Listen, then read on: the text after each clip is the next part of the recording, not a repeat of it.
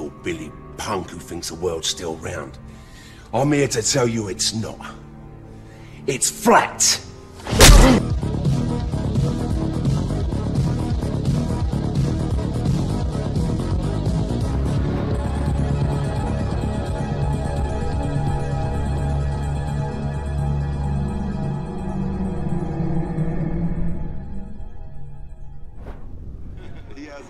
He's an interesting guy, man, and, you know, he believes it, so.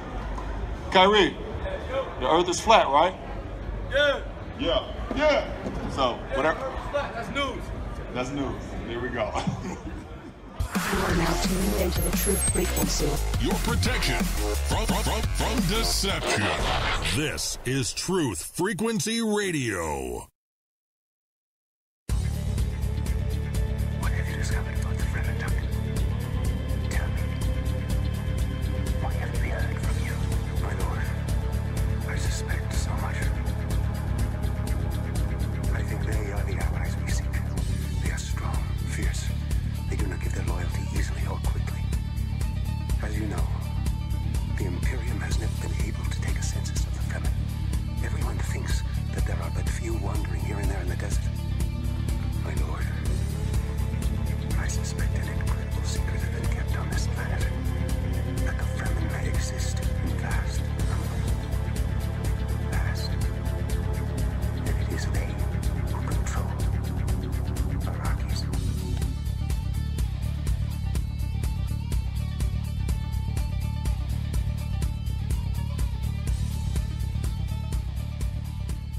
Broadcasting straight to you from a large spaceship, currently anchored over Raleigh, North Carolina, eagerly awaiting the 2017 International Flat Earth Conference, coming this fall. Meanwhile, the Peanut Gallery is in a spaceship, anchored over the Midwest breadbasket.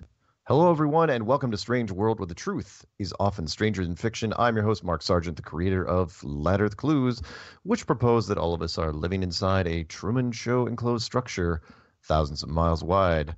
Check it out at enclosedworld.com or just Google Flat Earth Clues. If you can't find it, you are being distracted by the slow motion car wreck, or train wreck in this case, which is Harvey Weinstein's career. You guys don't know what I'm talking about, look up some things like the casting couch of Hollywood. He's one of Hollywood's biggest producers and been doing it for decades. Produced a whole ton of movies, and pretty much every woman he's ever taken advantage of has just come out simultaneously to bring him down. You want karma? There's an example of it. Slow motion and total. For those of you who are listening to this on YouTube and you want to hear the show live as it happens, please go to Truth Frequency Radio for the latest schedule. Currently, this show is on Tuesday nights at 7 Pacific, 10 Eastern. And if it is not October 10th, 2017, then this is a rerun. And you won't be listening to it live, so you'll have to wait. But since it is October 10th, at least I'm in the present right now, you can call in, but don't do it right this second, because we are going to hopefully have a special guest tonight. I'm hoping to have landed. Actually, hang on one second. Here. Now, let me put this guy on speaker. Hey, can you hear me? I can. You got to call in the other number. Okay, thank you. All right, that was our special guest, Thomas. He's an air traffic controller from one of the biggest airports in the United States. Let's see if he can make it in here. And he keeps bouncing off for some reason. I do not know why. If he's listening right now, keep trying. I don't know why you're bouncing off. I'm going to give him both numbers, though. The number to call in is, because I'm just looking for his city, is 213-233-3998 or 720-897-61. Why does he keep dropping? I have no idea. He keeps showing up on my screen and then he disappears. Anyway, while we're waiting for him to connect, and hopefully he will pretty soon, let's go into the quote of the day from the Peanut Gallery, which is, people sometimes imagine that just because they have access to so many newspapers, radio, and TV channels, they will get an infinity of different opinions. Then they discover that things are just the opposite. The power of these loudspeakers only amplifies the opinion prevalent at a certain time to the point where it covers any other opinion. Who said that? Amin Malouf. Maalouf. What other things can we talk about here? How about the Flat Earth Conference coming up? Get on the waiting list, sign up for live streaming. Press passes, you're going to have to lie, cheat, and steal, and do not try to ask for more than 2 because they are hard to come by. This thing is completely sold out. And if you want to go, okay, there's two ways you can do this. I personally just recommend you just show up at the thing and hang out because it's going to be hundreds and hundreds and hundreds of people. It could be over 1,000. I'm not even sure at this point. There's going to be a lot of people showing at this thing. Right now, I'm playing kind of ticket exchange with people. So, in fact, let me see if he shows up. And, all right, there he is. Stay there, special guest. Okay. Can you hear me? Hey, Mark, how are you doing? I'm doing well. Hey, I'm going to mute you for one. Can you hear me? I can hear you. So I'm going to mute you for 1 sec, okay? No problem. Okay, hang on. All right, so I'm playing ticket exchange for people that want to go to the conference. So if you are trying to unload a ticket or you are trying to get a ticket, just email me at msargent23@comcast.net, and I will try to play matchmaker, and I've already done it a few times. Remember, there's 2 types of tickets out there. There's general admission and there's VIPs. So when you're emailing me, let me know what type of ticket you're looking for. And remember, we're only like 29 days away. So again, after you get your ticket, you're going to have to think about travel arrangements. What else? Let's see. Jeffrey Grupp Debate Challenge, still in effect. Email me, same address. Big Money Challenge, also in effect. You can email Kathy Dunson directly at perelandra77@gmail.com. That is PERELANDRA77@gmail.com. I'm pretty sure that DITRH is still doing a billboard that's going up near the conference center. So the GoFundMe is called A Stranger's Guide to FE Billboard. And it's going to be running this month and next month, as far as I know. And I've already done the Flat Earth. Oh yeah, I've got to thank people. Two quick things. One, I want to thank everybody that was involved at the Flat Earth meetup in Pasadena, California, which I just got back from. That was a blast and a half. Loved hanging out with the documentary team and everybody at the restaurant, and everyone was involved. You know who you are. I'm not going to try to name everybody off because we had a whole bunch of people that showed up, and I just had a great time with everybody, and I encourage everybody to do a meetup. I'd love to do that one again if I get a chance. With that in mind, because I know that one of the people down there is looking for a ticket. Her name is Lucy Lemons. She's on YouTube. She has a whole bunch of other social media things. If anybody knows Lucy Lemons, and that's with 3 S's, LEMONSSS. If anyone knows her email address, please shoot me an email at msargent23@comcast.net, or you can call in and tell me here, although I probably not a good idea to say it over the air. And we will see if we can figure out how to get her a ticket. And let's see. Quick, again, the phone numbers, we're not going to open up the phone calls to everybody until the next top of the hour, because we're going to do our special subject matter expert. But the phone numbers to call in are 720-897-6111, 213-233-3998. If you're in the UK, 44203-393-2871. And if you just want to call in and listen and not have the chance of me picking you up, the number is 641-793-7117. All right. Let's pick up our guest. I'm not going to tell you where he is, and I'm not going to tell you exactly who he is. Let's just call him Thomas. He is an air traffic controller working one of the largest airports, or I should say busiest airports in the United States.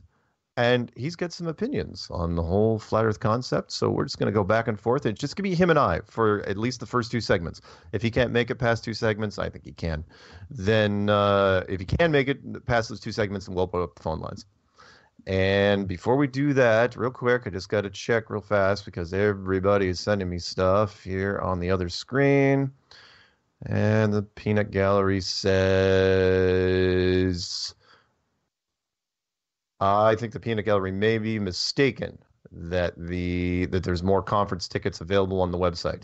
I don't think the website's been updated, Peanut Gallery, because from what I've been told, Those tickets are long gone. Those 24 ones because you're talking about the 24 tickets, unless they're brand new, I don't think he's updated the website. Because on the website right now, I don't trust it.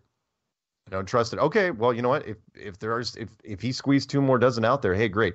Somebody go to the website and see if you can try to get. Yeah, and he's sending me the link. Yes, I get the extra tickets thing, but sometimes they don't update it. 21 hours ago, he did open up 24 more. Holy smokes! I don't know where he's getting the room. All right. Anyway, let's get to our subject matter expert for me. All right, and I will forward. I will let people know, and I will send emails off to other people, and I'll still play matchmaker. But the conference did not let me know that they've actually figured out how they're going to do 2 more dozen. So fantastic. Anyway, Thomas is his name, and he is on the phone line right now. We're going to bring him in. Thomas, are you there? And thank you for being so patient. I am here, and it's my pleasure. Mark, it's good to hear your voice. How you doing? I'm doing well. So there's going to be a little bit of lag between it. So what's going to happen is I'll try not to step on your toes too much. Sometimes people say, why are you cutting people off? It's like, no, I'm not cutting anybody off. There's a little bit of a lag. It's like between 1/4 and 1/2 of a second. So I will ask you some questions, and there may be some dead air. I'm going to try to compensate for it. So real quickly, or, not real quickly, take your time. How long have you kind of been looking into this, and what's the story? How'd you get in? It's been almost 2 years. Mm-hmm. Brother of mine came up from a state or 2 away for Thanksgiving, and he had told me about some lunatic at his church who had some conspiracy theory, and he knew I was always kind of a open-minded, free thinker, conspiracy theory kind of guy. I'd looked into a couple things before, and I was open to things. Mm-hmm. So after a day or so of his visit and prompting me, asking me if I thought I was ready for the biggest thing I'd ever heard, eventually he dropped it on me. He said, hey, the earth is flat. And of course, like every single person I've approached, my instant response was, oh, it's not. That's dumb. What are you talking about? What century is this? And he laughed, and he said, everybody says that, but just listen to me for a minute. So I did. We had a beer or two and listened, and he had mentioned, I thought maybe because your background, you might be able to provide some insight that maybe between the two of us, we could disprove this guy at my church who, is by all rights a lunatic, which is, what we've all been called, and far worse. So we started looking into it, and I listened to his stuff, and I said, well, we could see the curvature from airplanes. We've got pictures of it. We can circumnavigate the earth. All the same stuff. And he gave me a couple of answers and a couple of links. Some of it was, we sat there in some camping chairs in my driveway and listened to some of the flat earth clues, kudos, by the way, brilliant stuff. Well, thank you. I don't completely agree with all of your theory, but the diversity of thought and opinion is what makes us valuable as people. So, okay. Anyway, I looked into it a little more, and I got more and more frustrated that my mind was thinking, you know what? I no longer know what the shape of this place is that we live. I will tell you now, currently, I don't really feel like I'm 100% wide open flat earther, because there's a couple of things here and there that give me a little pause that make me think, I don't know how to explain that. But at the same time, there are far too many things about the ball earth that give me as much or more grief. So at this point, I would say I feel much more likely that it's just a big scam, and we're living on a giant flat plane, and the whole thing's a NASA cover-up, Nice. But I could be convinced either way at this point if I was given some definitive, absolute, hands-down stuff, but I really don't trust anybody who's putting out this quote-unquote science these days anyway. So I know we can't see any curvature. I know we've not been to space. I know it's not what they're telling us it is. And it's been a really interesting thing, at least to look into and to chat about with friends. It's really a fascinating topic. I'm enjoying the journey so far. Yeah, it is an amazing topic, and thank you for sharing that. It gives people have said or have asked me recently. They said, okay, why is this thing resonating so much? Why is it catching on? I go, two reasons. One, and they're really short reasons. The first one is because it's the basic concept is easy to understand. It's like, look, it's not a globe anymore. It's some sort of flat surface. It's either surrounded by a dome or it isn't, and it's got some really cool features to it. But the other thing is that it's a positive message. It's a message of hope, where it's not dark and sinister. I mean, yeah, it's got some dark and people are hiding secrets, obviously, but it's got a real. It's got that silver lining to it. I mean, look, there's a lot of people writing songs about this. You don't see that in any other conspiracy. And the people that I have talked to, email after email, I get for people that'll say, oh, it's just yeah, I felt claustrophobic at first, but now some people cry, some people have these fantastic epiphanies, and they all have this wonderful warm feeling to where it's like, oh yeah, I'm now part of a community, and we're not alone. That's the big thing. We're not talking about aliens. Like, we're not alone. There's spaceships flying around necessarily. It's like, look, we're not alone, and it's a fantastic thing. I go, those are two very powerful. Those are, ask anybody that creates big ideas. It's like, it's easy to understand, and it's got a positive aspect to it. That's a winning combination, and that's why it's not going to stop. Absolutely. So, so after you got that fantastic journey, and again, you and I have not spoken. You've been into this for 2 years. What finally prompted you to track me down? Well, the biggest thing for me that got me looking into, or maybe the strongest point of arguments from the flat Earth community for me, being an air traffic controller in the aviation community, the flight routes just messed me up, man. They wrecked my world, and it made perfect sense to me that there's out of the hundreds or thousands of airplanes that I speak to on a daily basis for the last 19 years, there's not an airplane out there that's going to refuse a shortcut. They all would like to have their route shortened because the longer they're in the air, the more money they're spending, and the whole thing is about money. Go ahead. Let's go into some detail about that. So you've been an air traffic controller for 19 years, handling all the major airlines, big, busy terminals, and so break it down, because I had somebody mention to me, and this, by the way, this is not the same air traffic controller that I talked to last year from the Midwest. This is but those people I'm talking to, anybody in the airline industry, they've all told me the same thing, which is when it comes to the airlines, it's all about fuel, plain and simple. It is all about saving as many pounds of fuel as possible, because that is literally, you're burning money. And so kind of go into that, how desperate planes are to do that, and why that doesn't make sense on a globe because of the routes they're taking. There are two very minor exceptions to that. It's all about fuel idea. Okay. The box haulers, some of the companies that are delivering product, they are so committed to a schedule and making sure their product is on time and at a certain place at a certain time. Yep. On a very rare occasion, you will offer them somewhere farther down the line on their route, and they'll refuse that. They'll say, no, we got to stay on our route for scheduling, because they have to be at a certain place at a certain time, just in case another airplane shuts down for the night or something. They have to pick up somebody else's load and carry that. That's exception number one. It's still rare. Most of them will still take the shortcut, but very rarely you might hear that from a box hauler, a delivery company. The other exception, on a very rare occasion, is the military. When they're on a training route and they need to go on a specific route, sometimes you will offer them somewhere a shortcut of some sort to get closer to their destination. And they'll say, yeah, we'd like to stay on the route for training, but thank you. Anybody, corporation-wise, airline-wise, general aviation-wise, anyone that has ever that I've ever talked to, if I'm able to offer them somewhere a shorter route, I offer it. They are glad to take it. They are thankful to take it. And many of them will request, any chance you got something further down the line for me? And I'll give them whatever the next fix is on their route. And even if it's a 1 degree turn, which is saving them literally maybe 25, 35, 60 seconds worth of flying time, they're very grateful. Oh, thanks. Hey, appreciate that. And thanks for the help, guys. Well, thanks a lot.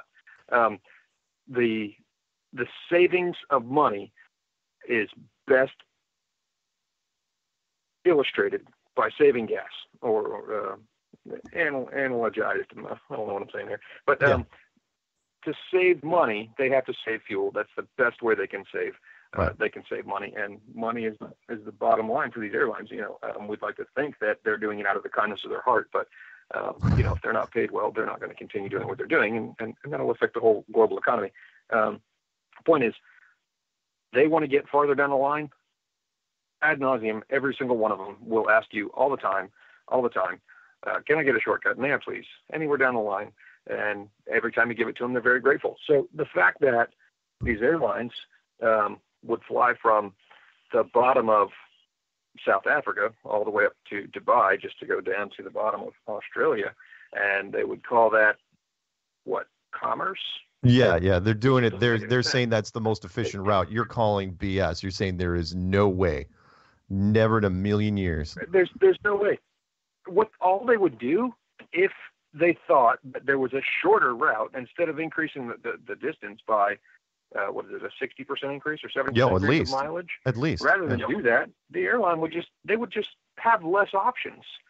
They would say, okay, instead of offering this flight 3 times a week, like we had thought we would do, we'll just offer it once a week until it fills up. They're going to run an airplane full of people and as many butts in the seats as they can to help share the cost of fuel. That's what they're going to do. So to add 50, 60, 70% distance on one flight just to say, well, it's just for commerce, we're just going to stop off in Dubai because there's more people that want to go from here to there to there to here. It just doesn't hold water to me. It doesn't make sense. Right.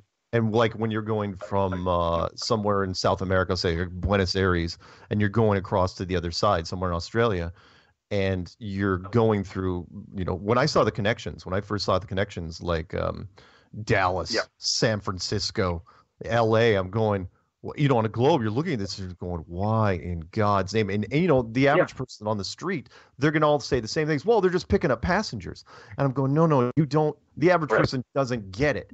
It's like, no, it's not about, I don't care unless they're all first class passengers. And even then, it's not worth it. It's just, it's not just the fuel. It's also wear and tear on the plane. You're paying the pilots an extra, God knows how many hours it takes. Some of those, you saw some of the connections I listed. Some of those flights, when you were going from Southern Hemisphere to Southern Hemisphere, you were taking upwards of over 2 days, over 48 hours to get there to where, let me break into this for a sec. There was you probably heard me say this, and we have about 5 minutes to the first break, so just wanted to let you know. There was a, oh boy, I forgot, person that books your flights, reservation, they used to have them back in the day. Well, people that made the reservations, travel agent, the fact that I forgot that name, down the Southern Hemisphere. She specialized in Southern Hemisphere, and she goes, people down the Southern Hemisphere would complain bitterly. It's like, why can't we get a direct flight from this capital city to this capital city any day of the week? Why, no matter how much money, it's like, look, we're willing to pay first class. You cannot get some of these flights. And she goes, I'd have to deal with this all the time. She goes, it never made sense until I looked at that. So the question I put to you was, how long now you must have picked up on it faster than most. When you finally saw the routes, how they were laid out on a globe and then compared on a flat map, was it an aha moment for you, or you're going, holy smokes, you understood the concept better? It was a frustrating moment because at the point that I'd watched those, I was still thinking, flat earth folks are out of their mind. Did I lose you? Or we're still here? No, you're still there. Okay, good. I was thinking, these flat earth folks are they're out of their minds. We're going to disprove this. We'll figure it out. We'll get it straightened out. Let me show them, how smart we are and all that. So it was a frustrating moment for me when I first saw it because it just obliterated my thoughts and dreams of, this ball earth that we supposedly live on. It just destroyed it to me. When you saw the straight lines? I watched. Oh, go ahead. Yeah, when you put it on the flat Earth, you put it on the azimuthal equidistant map, and you put it on the flat map, and they're a 3-degree turn. It was like, it was a eureka moment, as much as frustrating as it was to me. At the same time as eye-opening, it was the thing that sealed the deal.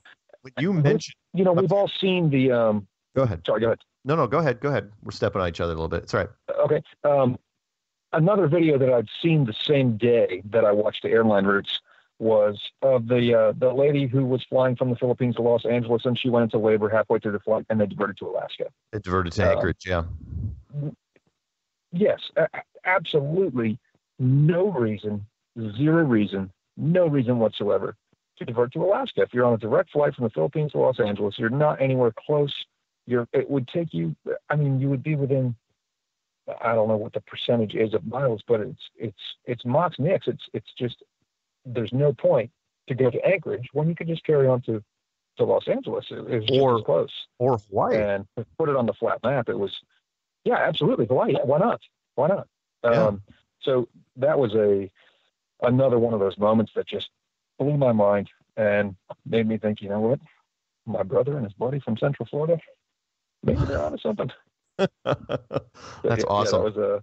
Yeah, that was the biggest thing for me. And I've seen some things here and there. I mentioned to you earlier the whole reason I wanted to call, which is you asked me that earlier, and I've kind of been rabbit trailing. I'm a little scattered. No, it's all right. But just so you know, you've got about why I finally decided to get in touch with you. Oh yeah. Okay. But yeah, it took you a while. It did. I kind of thought in my head, this YouTube guy, I've listened to 100 hours of his stuff, and he's got other radio programs and stuff. Very likely he's not actually answering messages anymore on his cell phone. He's probably blown up with that and tired of talking to all these other weirdo conspiracy theory guys. Maybe he's tired of it. But you know what? What the heck? Let's give him a call. Worst case scenario, we leave a voicemail that just disappears into nowhere. But there was an issue for me with the flat Earth argument that a lot of us use, and I imagine we're right up on the break. We can get into that afterwards. But we do use an argument, many guys. We'll tell you what. Here's what we'll do. We use an argument, and I got problems with it. So we'll get into that next break. Okay, we'll get into that in the next break. We are speaking with Thomas, air traffic controller for the United States at one of the country's busiest airports. And we're not going to take calls this next segment, but we probably will at the top of the hour if he's willing to stick around. We'll see how it goes, but I'm gathering from the information we're cranking out, I think we'll be able to do it. So stay tuned. We'll be back in 3 minutes.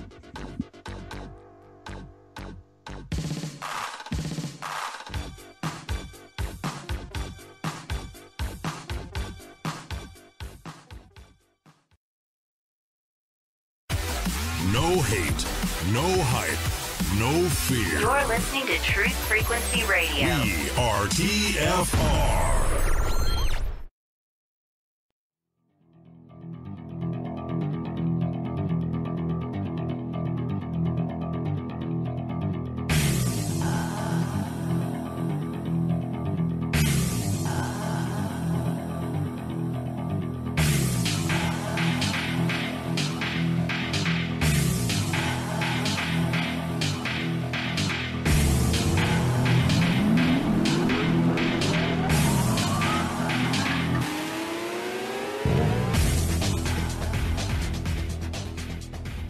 Welcome back to Strange World, part 2 of 4. And we are speaking with subject matter expert, air traffic controller for the United States. Busy airport. Not going to tell you which one. And his name we're going with tonight is Thomas. And let's pick him back up real quick. Thomas, are you still there? I am indeed. Cool. So where we left off was you've been in this about 2 years, doing the air traffic control thing for about 19 years. And before we get into the thing that you're going to talk about where you still have some issues with the flat Earth. You're not 100%, but you absolutely know that it's not a globe. You mentioned, because no one else has talked about this, when you were comparing the global air traffic routes to the AE map, and you were saying, oh yeah, on some of these there was like a 3 or 4 degree turn. What is, which is really only the terms that you guys use, what is sort of like the maximum amount, of course lower degrees are better if you can pull it off, but when it gets to a certain degree, is it, is not worth it anymore? Well, due to nav aid limitations, if you're not using GPS, things like that, if we're using the old VOR system, the antiquated 1900s stuff. Yeah. Sometimes you have to have big turns just because the nav aids are only in certain spots, and you can't really necessarily go point to point. But none of these bigger airlines that are going overseas are using those whatsoever anymore. They're flying point to point. They've all got the fanciest equipment out there, so they're using GPS. And if you believe that GPS is, that doesn't necessarily stand for satellite, in my opinion. Anyway, so the amount of turn, what's acceptable? That's up to the airline, and it's mostly up to acceptable flight routes due to busy areas. But when you're flying out over the ocean, there aren't very many airplanes out there. Yeah. So a couple degrees here and there would be acceptable, 5-10 degrees here and there.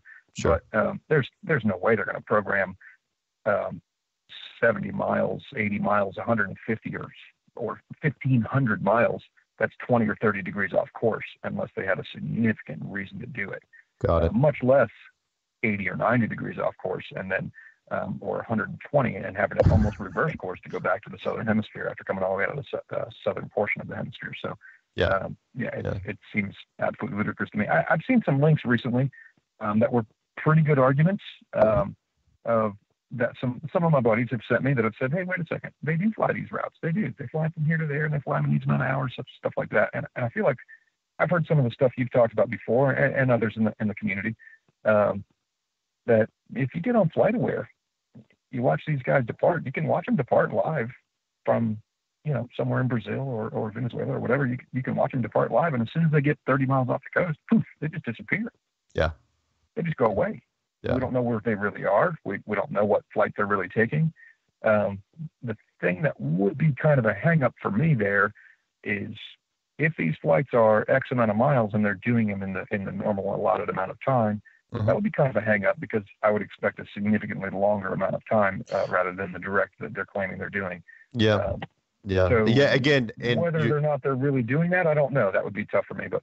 Yeah. There's definitely some scaling issues. No question. We talked about that literally since the beginning, which is there's something going on when planes go from some of these distances. They shouldn't be able to make it. And some people say, well, maybe the aircrafts are flying faster than normal. Maybe the routes, but most people have kind of resigned themselves. Okay, there's something wrong about the map. Not severely wrong, but enough to where things have to be squished, but they can't show us the real map, because the real map wouldn't make any sense on any known projection. I mean, the AE still to this day for me is the closest one we've got, because I just don't know if we're going to make it. I mean, there was only a couple guys out there that have even tried to redo the map. The most famous one being Tiger Dan from England, where he was doing like a live update every day. He was like adjusting the mileage between the cities and bending the continents to the cities.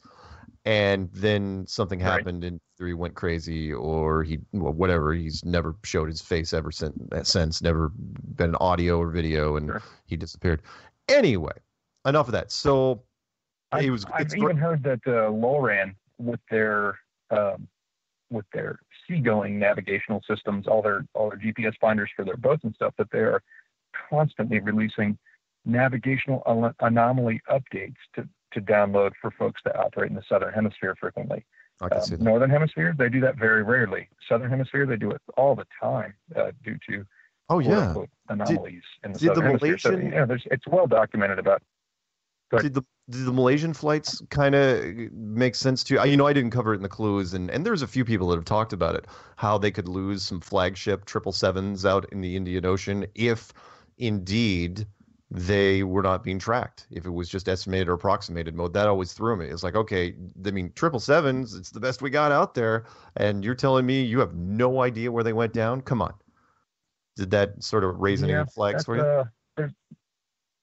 There's a lot of hocus pocus going on there. I know the motors themselves that are on those airplanes actually have a GPS registry where they will send a signal, a ping of their actual GPS location once maybe it's every minute or every couple of minutes. I'm not sure how frequently it is. I don't get that deep into the navigational systems of most airframes, but I know they have at least some idea whether or not they can even trust their own quote GPS systems or not. I'm not sure, but they should have had some idea where they started to descend, or where the problems first started to happen.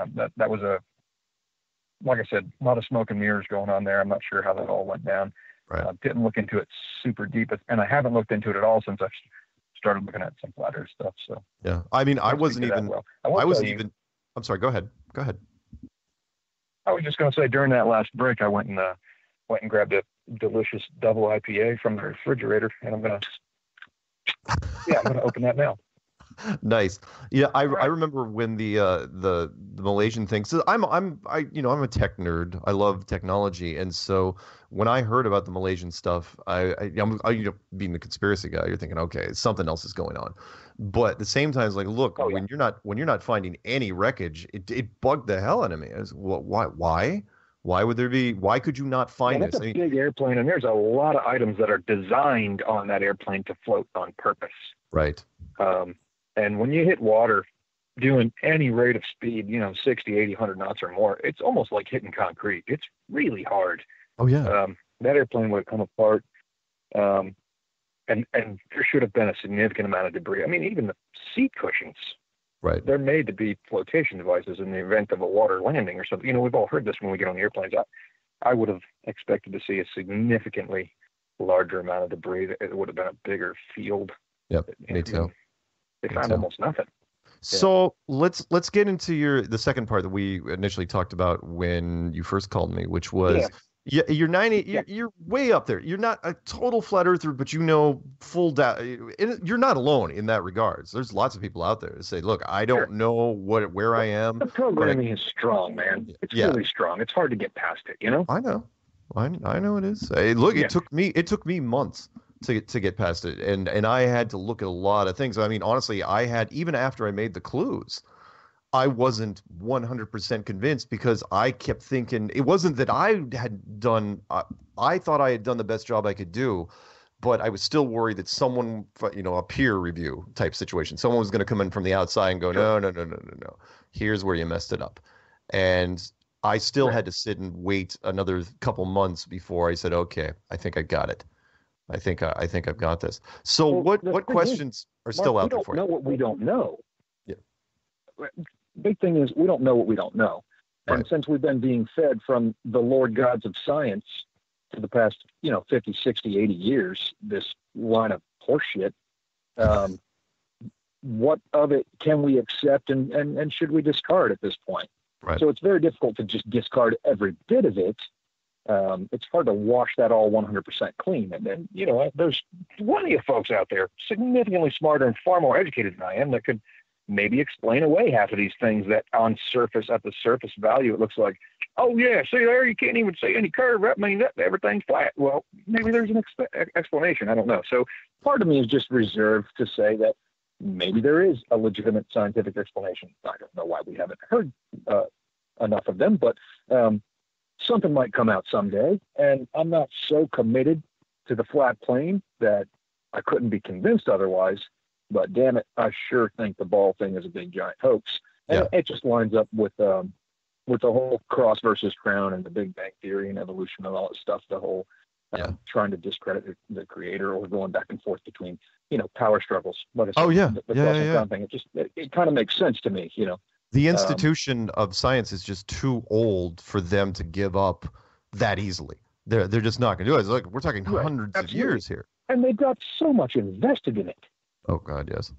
The budget at NASA, is it still $19 billion a day? Is that still no, it's 19 billion a year. So that's about $3 million a day. That's a lot, still. Okay, yeah. So $3 million a day. It's what would be easier?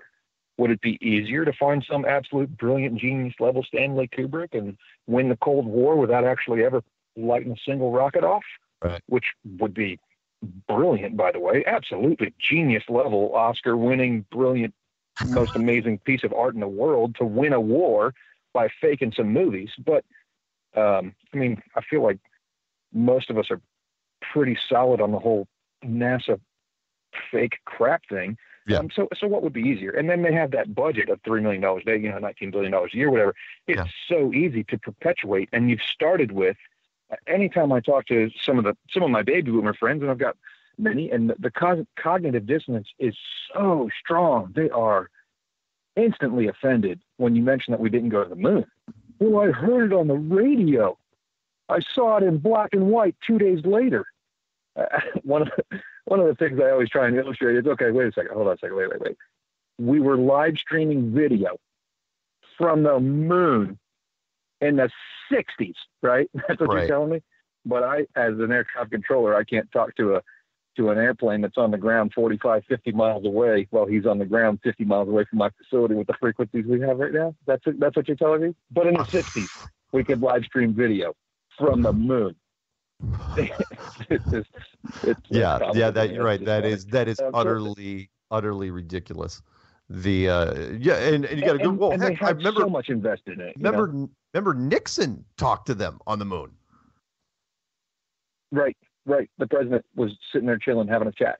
I'm sorry, I was wrong about those numbers. Sorry, guys, because I just asked Peanut Gallery. I go, what's 19 billion divided by 365? Because I'm not going to punch up my calculator, and it's $52 million a day. So it's a lot. Okay. It's still a huge amount of money. Sorry, $50 million a day. So they start with this big giant lie, and the Copernican model way back when, with all the drama that went on with Copernicus and all that stuff back and forth, and the church finally decided, you know what, we like this thing, we're going to stick with that.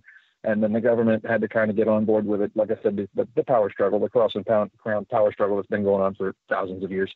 And they all got on board, got unified. With it in the 50s, we've all heard about Admiral Byrd, and we've heard about all the conspiracies of Hitler going to the South Pole and all the things we've found there. And some of the, I don't know, I think some of the pilots thought they were running into force fields. Maybe it was right. So all that, they got to cover it up. NASA's formed, the Antarctic Treaty is formed, all that stuff. Van Allen, late 50s was when he found the radiation belts, right? I mean, maybe there is no damn radiation belt whatsoever. Maybe it's just a firmament that people are smacking into, Operation Dominic and Fishbowl and all that stuff where we try to blow it up. It's all far too coincidental for me to say, oh yeah, I believe all that stuff. I'm just going to, eat your fire hose of bullshit, just hook, line, and sinker, no problem. Just spit it at me. I'm fine with it. Just too skeptical. I can't buy it. Yeah. For me, I don't believe in coincidences. And not that many. There was just too many in a row where I said, look, if you run into your neighbor at the grocery store, that's a coincidence. It's like, oh, hey, Fred, hey. But the rest of this stuff, anything else, it's planned. I'm sorry, there's just too many things. Yes, the three aspects of the whole flat Earth thing. There's the connect the dots stuff, which is me. The scientific method, which is other people that do experiments, and then the religious side. And I was connecting too many things to where I was like going, oh, holy smokes, it's a smiley face right there.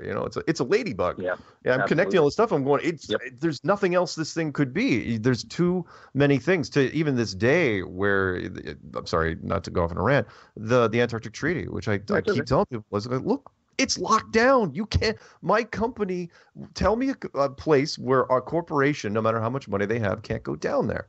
It does not make any sense. Corporations abuse power every single day. Happens every day, and Antarctica is apparently the exception to that very, very big rule.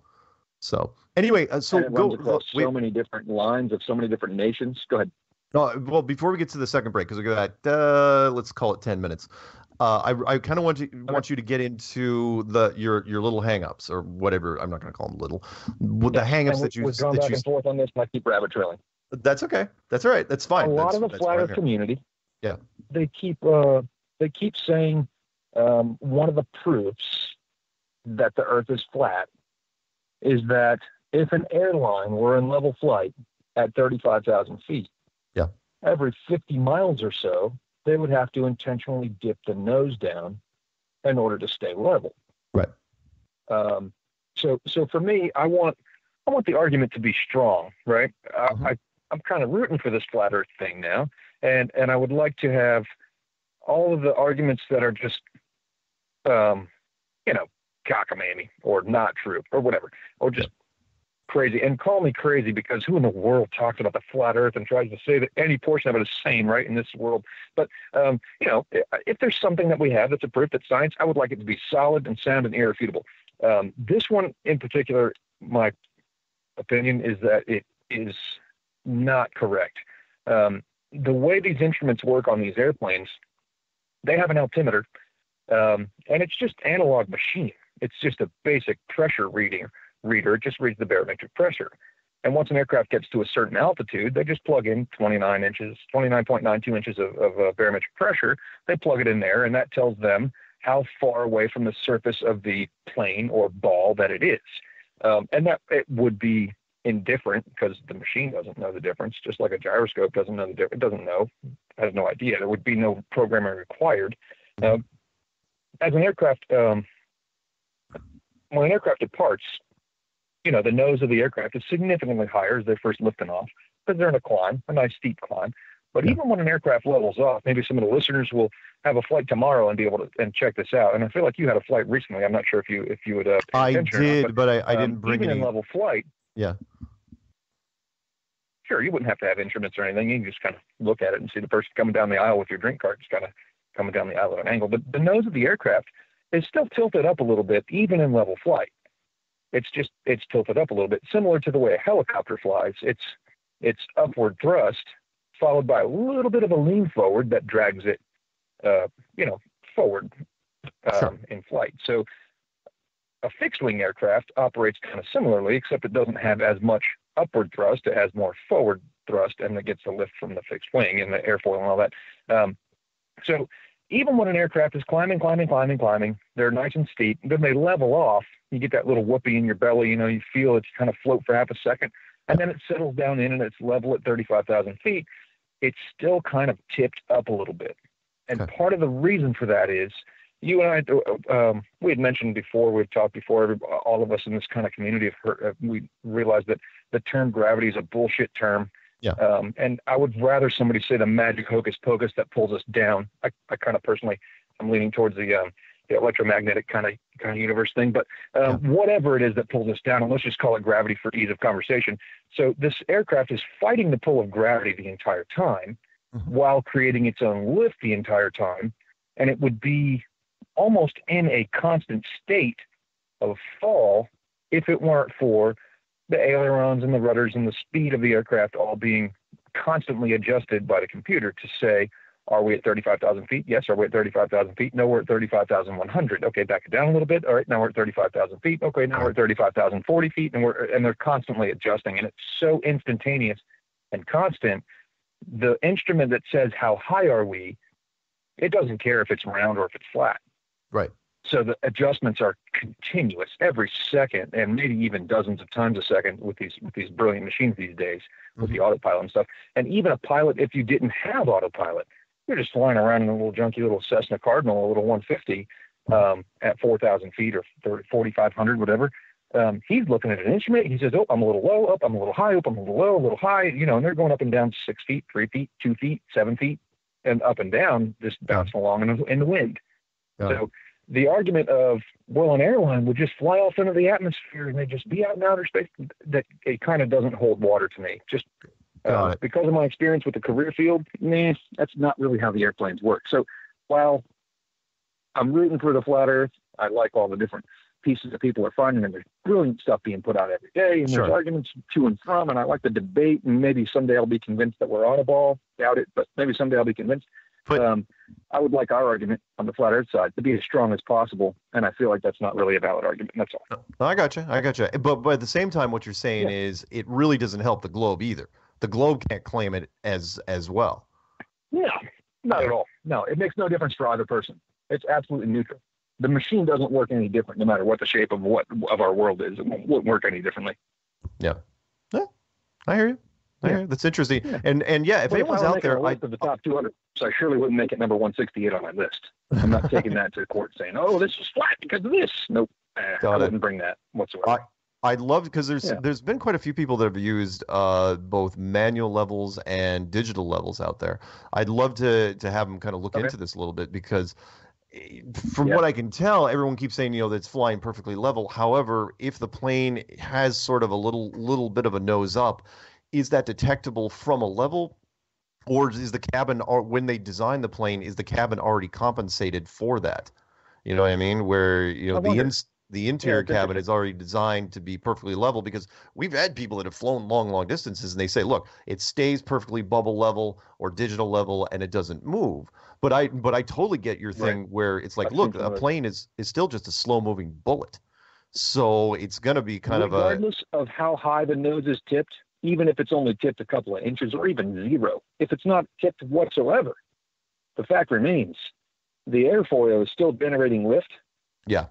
And with just normal atmospheric anomalies and headwinds and crosswinds and speeds and all these different tiny micro calculations that have to be done, the magical hocus pocus called gravity that pulls us down to the surface, it's constantly fighting that. The adjustment would be to constantly provide lift and then up and down 6 feet, 12 feet, 2 feet, 7 feet, back and forth to try and find that level at 40,000 or 35,000 or whatever it is. Sure. The adjustments would still be continuous and constant and unnoticeable, and it wouldn't matter flat earth or ball. So I would like our argument to be strong. No. I hear, and I'm glad that you're trying to help boost the argument and saying, look, it's not the best case.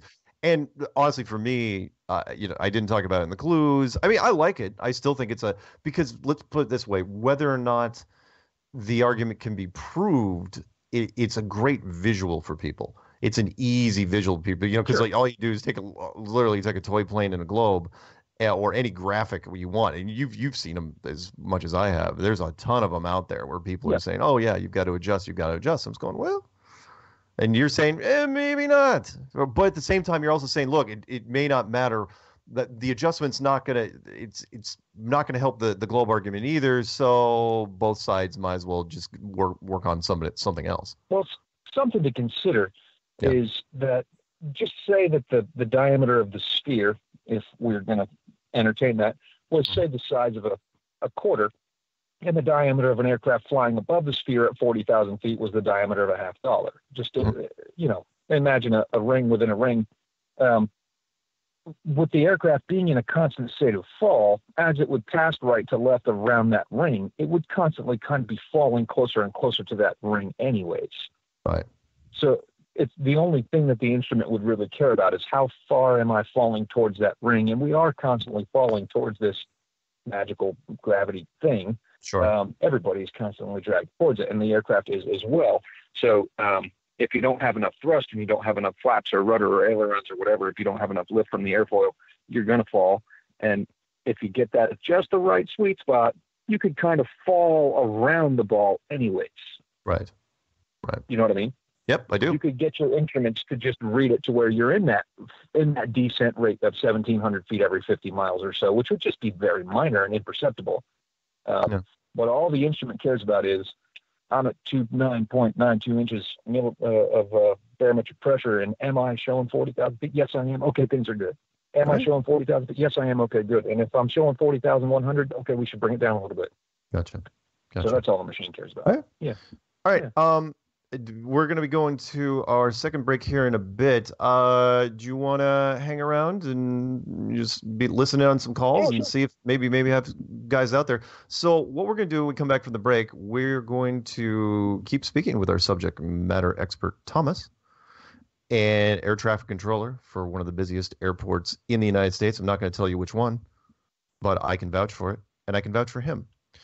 So the phone number to call in will be 720-897-6111. That is 720-897-6111 or 213-233-3998. Either one will work. And you can, of course, when you guys call in, you can talk about anything you want.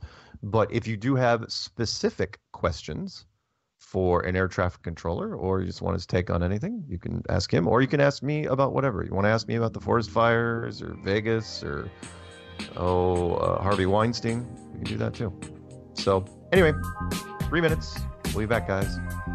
Don't go anywhere.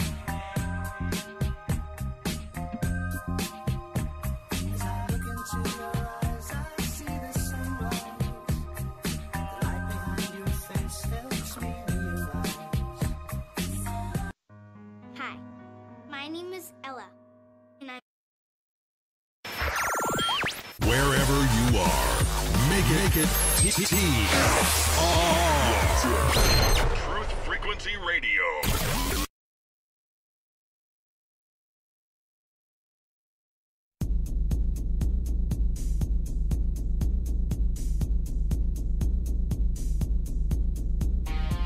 Major Kong. Major Kong. Primary target the ICBM complex at Laputa. Switch all receiver circuits to CRM discriminators. What's cooking on the switchboard? Nothing.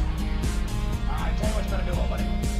You better give Elmo and Charlie a flash, man. Bump everything up to condition ready. Stand by the floor on your head. Major Kong. Major Kong. Hey, what about Major Kong? Clear and plain and coming through fine. What about It's great to be fine. What about Major What's Kong? happened? You see the string in my legs, Carl. What about Major I Kong? never told you. Hey, what about Major Kong? Welcome back to Strange World, part 3 of 4. It is subject matter expert night. We have Thomas, air traffic controller of 19 years for one of the busiest airports in the United States. I'm not going to tell you which one. But before we get to him, and we are going to open up the phone lines as well, quick announcement. 24 tickets for the conference in Raleigh, North Carolina. FEI172017.com is they're available right now. So go and check them out. If you cannot find them, at the website, it should be pretty easy to find. I mean, come on, we're all computer people now. If you can't find them, email me at msargent23@comcast.net. I will send you the link. But as of right now, yes, the Peanut Gallery has said that it's been. If the Peanut Gallery said that we were going to have extra tickets, and I didn't believe him, and so I actually asked the conference guy during the break, and he said yes, there are going to be 24 tickets right now. So 24 tickets. You guys need a ticket? You got 20-something days, and there's 23 tickets left. So fantastic, great. Again, if you just go to FEI2017.com, you'll find them. Or is it FEI17.com? Holy crap. I can't remember anymore. Anyway, so we've got the subject matter sex. Are you there with us, Thomas? Are you there with us, Thomas? All right, I'm kind of here. There we go. I'm back. Can you hear me okay? Yeah, I can. Okay. Make sure you turn down the show in the background, though, because I'm getting an echo. Okay, I'll turn that off. Okay. And let's pick up a call or two and see what happens. I got a couple calls coming in from California, which is interesting considering it's burning to the ground as we speak.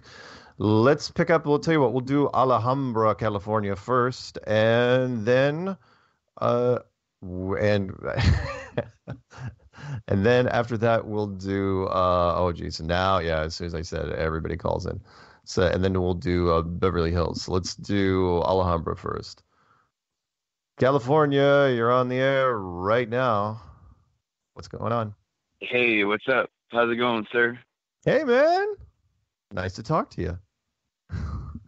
Yeah, long time no chat, right? Yeah, what's new in the greater Los Angeles area? Well, apparently there's been some fires that have been starting. I have heard of some of these. I flew over some of them as I was coming back yesterday. Yeah, as a matter of fact, someone had pointed it out while we were in the car driving the other day. Yeah. Well, there's two. You actually pointed the fire out to me. There's two sets of fires. There's one down. There's some down in Southern California, down near Los Angeles. And then the big fires, the ones that are tearing it up, are in the northern part of the state, to where it was one of the first times where they actually took us above. They, just to play it safe with the airlines, they took us above like 40,000 feet as we were flying up the entire Pacific coast. So yeah, a lot of homes destroyed, massive property damage. The winds fueled them, and it's kind of a big deal right now. Wow. Hey, so have you been on Google's search page today?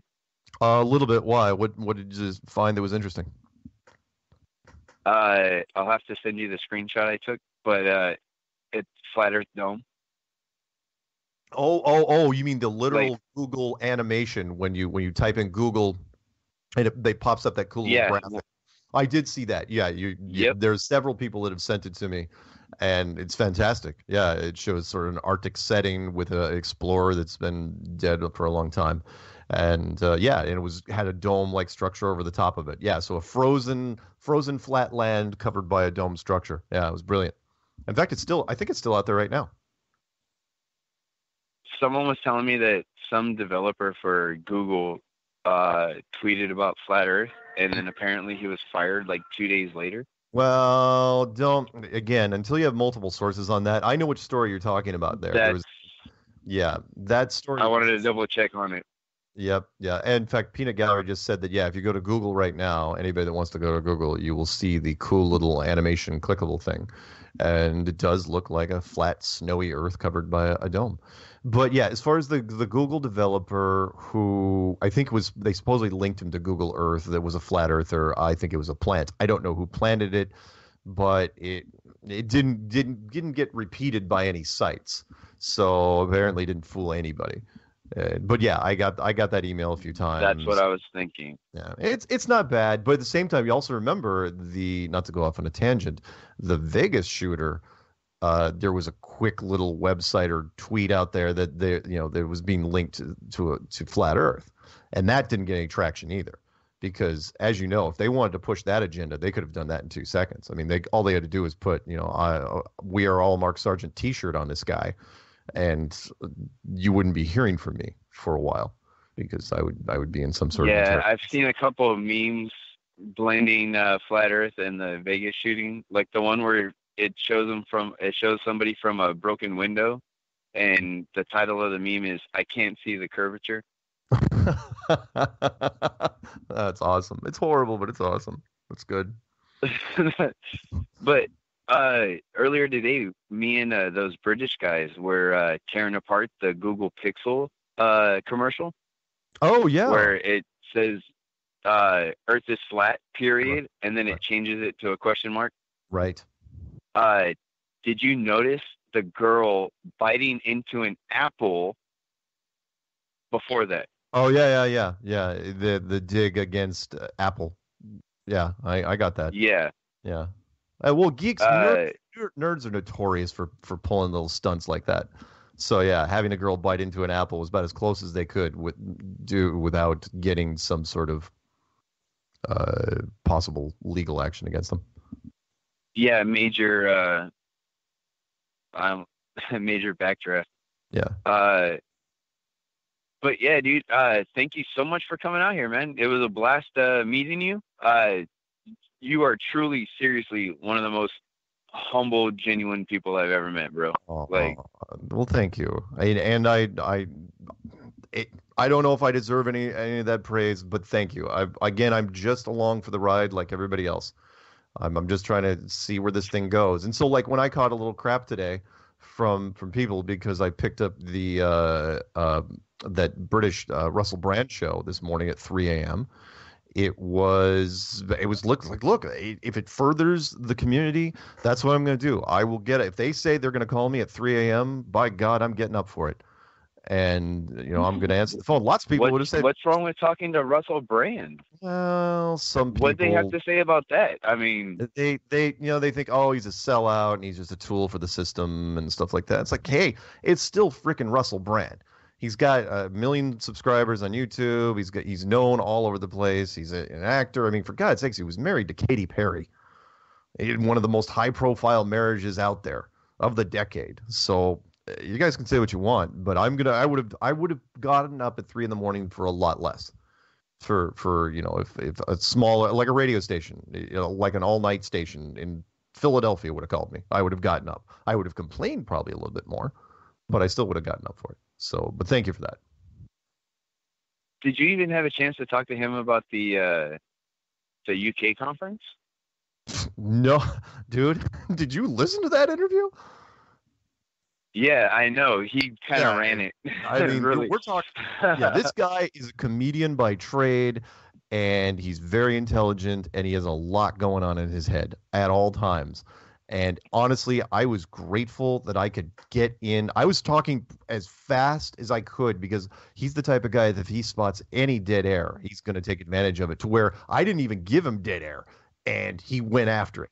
Where he went off that weird tangent that he was doing, which is fine. Again, the fact that I got 20 minutes. You mean when he was doing that weird voice? Yeah, doing that weird, old British voice where he was talking like one of the Vologs from Hitchhiker's Guide to the Galaxy, and it's like, oh, but he kept going for like 2 or 3 minutes. It was killing me. So, but at the end, I pointed out, it's like, dude, you could have gone on for a lot longer than that. I was still going to answer your question.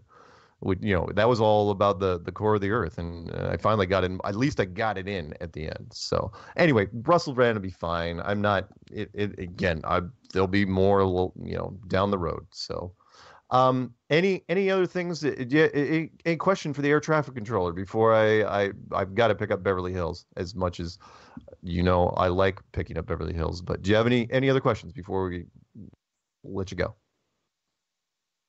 No, you know what? No questions for him. I pretty much understand what the whole thing with the air traffic is going on, dude. It's great to hear it from someone else, though. That's awesome. Cool. I just want to let Beverly Hills know that we were a little disappointed that they didn't show up to the meetup. Unless after all that smack they were talking. I know, unless they showed up and they didn't tell anybody. That's even worse.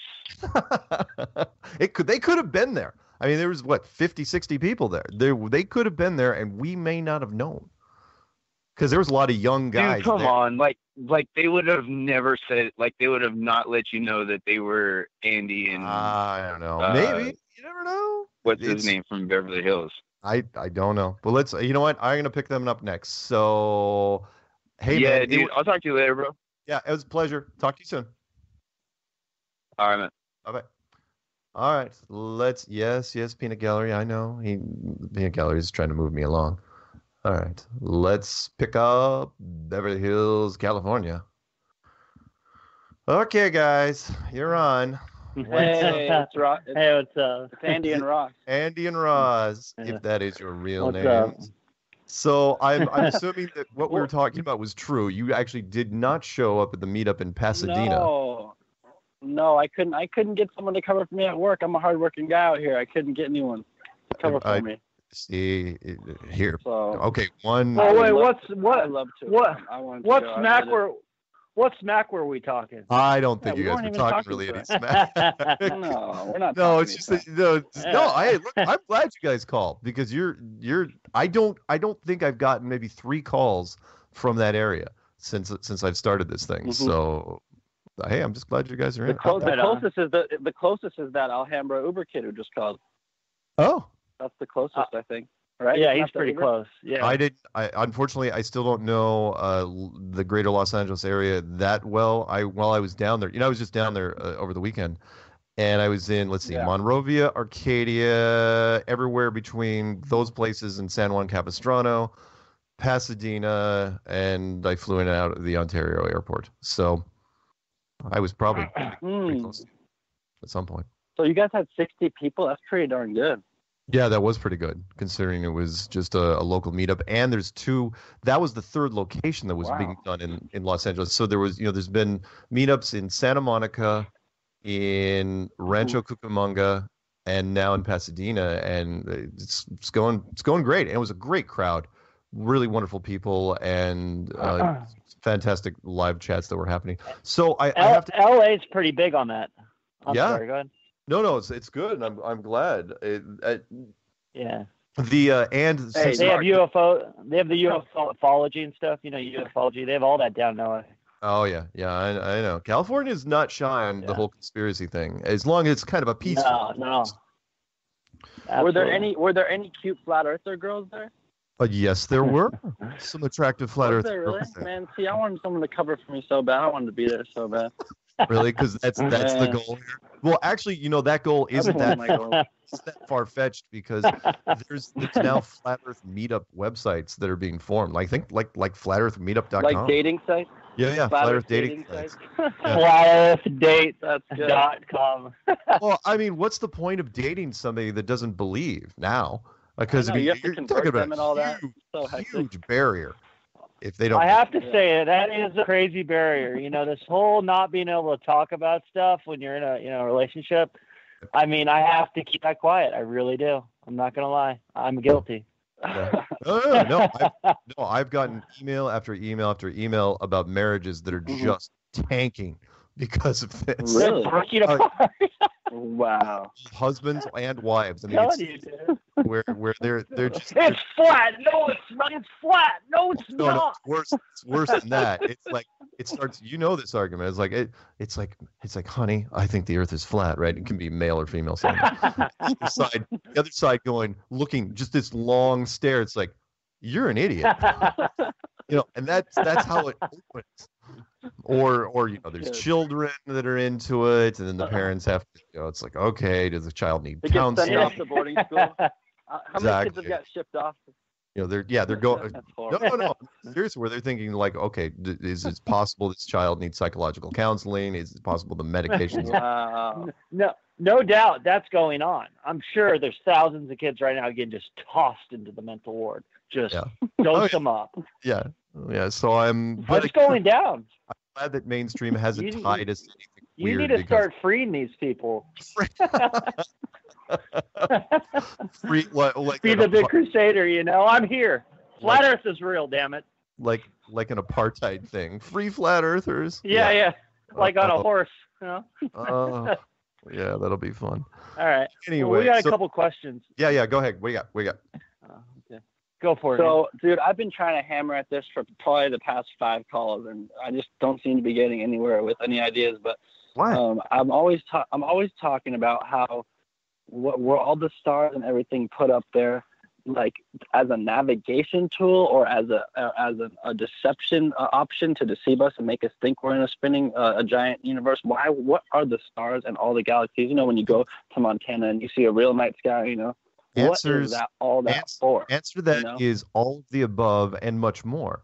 So not only is it a giant clock system, because remember, before clocks and everything, that's how they track things, was through the sky. Not only is it a giant clock system and a giant navigation system, because if it's a clock system, it's also really simultaneously a navigation system. And not only those things, but it's also inspiration, because it's very, very pretty. And faith. Between those are probably the big 3. And then after that, it's also a low level, at least for the stars, a low level lighting system. Paganism.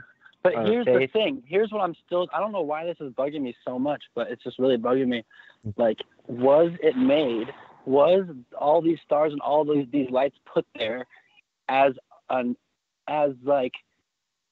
just a deception, basically, is what I'm saying. Well, I mean, just to deceive us that we live in a universe. No, because technically, of course, they're a deception, but it was man that created the universe. Up until right, but it seems like it's too easy for them to just take that and like it seems like to have that up there, mapped out. I got you. It's easy for us to interpret it now as some sort of solar system, but remember back in the day when we were a much simpler people, they just thought they just started making up stuff. It's like, oh well, it's they personified the constellation, the zodiac, and all that stuff. So there wasn't this giant group think consciousness of us being a spinning, like it's pretty hard. It's just hard to think back on a time when you had millions of people on Earth who looked up at the sky and didn't think that equated to a universe. You know what I mean? It's just crazy to think about that. It was an easier time. I mean, look at all the say that about decades in the previous decades. It's like we're at the 50s, more interesting. But at the same time, look at the quote I give people is, I'll give you the biblical version, which is, the God created the sun and the moon, right? But it was NASA that told us what it was, basically. How big they were and how far they were away. And so when sorry, go ahead, Thomas, air traffic controller. Yeah, this is Thomas. I've just been listening in. Interesting stuff. Having a good time, chilling. I got a bunch of kids and a wife, and sometimes those wife and kids make noise. So I'm sitting out here in my truck right now, in the driveway, looking up at the stars on a beautiful night. It just reminds me of, and forgive me here, but I've got one of those Judeo-Christian kind of backgrounds. So I kind of lean on the Bible a little bit. And I think Proverbs talks about the stars singing his praises of the Creator. And maybe we've got the Creator all wrong. Maybe the Bible is not necessarily exactly the place to go for the Creator and everything. But I feel like the whole flat earth and enclosed dome actually screams a Creator. Sure. And I've seen some things online recently, over the past year and a half, that have shown what happens if you put a musical note through a bubble inside of a jar, and it actually kind of lights up like a star. There's a couple of $10 words out there that are bigger than what I've remembered. No, I know that word. It's called soul luminescence. Yeah. Yes, absolutely. Yeah.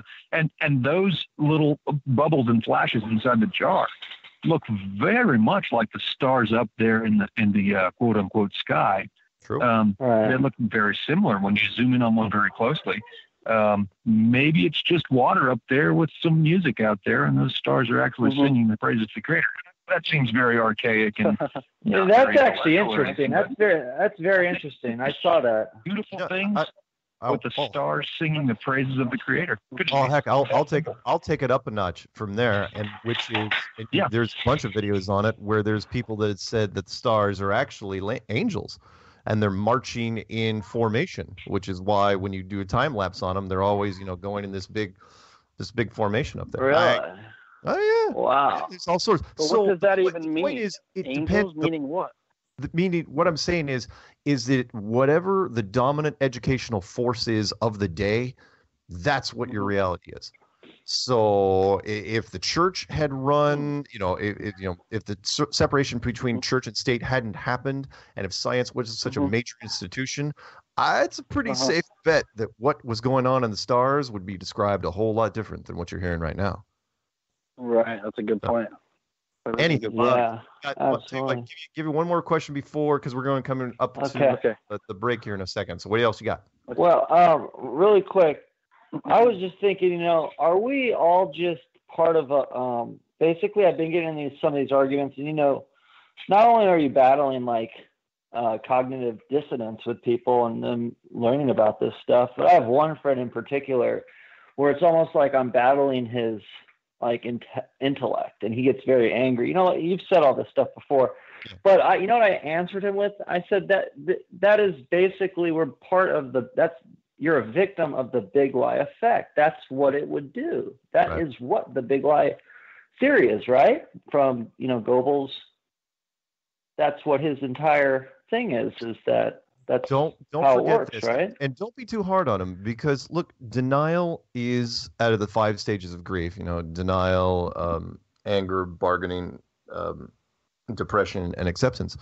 Denial is by far the most powerful and is the most immediate. And some people dig in. To this day, we have dedicated trolls that, have organized campaigns against Flat Earth because they cannot get past, and they've been doing this for months and some even years, because they cannot get past that first stage of denial, which is, it's like a door that cannot bust the. It's tough.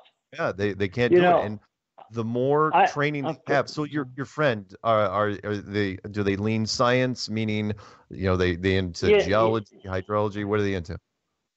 Yeah, they're into, the typical stuff, but they're just, when it comes to flat Earth, that's it. I'm an asshole, screw you. Screw Trump, screw everything. Oh, I got you. That's it. Yeah, well, if they're generally angry people, yeah. Well, yeah. Well, God, there's one more thing I wanted to ask you one thing really quick. Your friend actually, about the instrument the instrument that you get above what? Don't you get up into higher altitudes and it's not as much friction up there, and you're supposedly kind of cruising at a, I was just trying to understand, because he was talking about the machine or some kind of automatic device that keeps the altitude. Yeah, sure. The altimeter. Is that based on a gyroscope, like I've heard from other people, even from Mark Sargent on some of these other, podcasts? Do it in 90 seconds, pressure. Thomas. Go ahead. It's just based on pressure. Okay. It's atmospheric pressure. So, the higher up we get, no matter if it's a flat Earth or a ball, the pressure, the higher up we get, the column of density in the atmosphere, it is more thin the higher we go, right? It's less dense the higher we go. It's most dense at the surface, and the higher you go, it's a little thinner the higher altitude you go. So at 1,000 feet, it's a little less thin. At 12,000 feet, it's significantly more. It's thinner air, and the higher you go, the air is thinner and thinner. So at a certain point, these instruments, all they're reading, the only thing they're reading is what's the pressure of the barometric pressure. Okay, and sure. According to that barometric pressure, I should know the barometric pressure at 39,000 feet is different than the barometric pressure at 40,000 feet. And my instrument, I'll set my altimeter at 2992 when I get up that high. And according to this is telling me how far above the surface of the flat Earth or the plane or whatever, how far above I am, regardless of, like I said, ball or is there a name? It's just a pressure thing. Is there a name for it? Is there a name for this instrument? Yeah. Do we know any names? It's just called an altimeter. So I can just type in altimeter and learn about altimeters. So research on it, dude. I would. Yeah. Okay. Go ahead. It's okay, guys. That's just one thing. Yeah. We're coming up to our last break. Hey, Mark. So I gotta say bye to you guys. Hey, Mark. It's Andy. Listen. I just want to throw out there one more thing. I want to throw it out there. You got 10 seconds. I know. Stephen Paddock, the Las Vegas shooter. Yeah. His last name actually means a paddock is a small enclosure to keep livestock in. So, yeah. Wow. We want to know what you think. We're gonna try to. We are TFR. My faith in destiny is all I need to prevail. Truth Frequency Radio.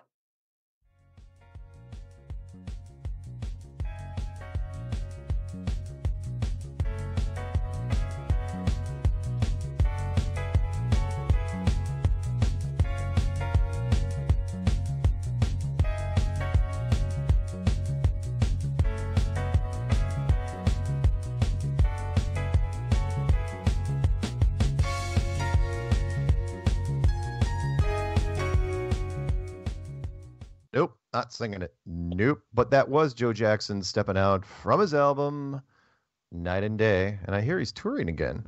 That's the rumor anyway.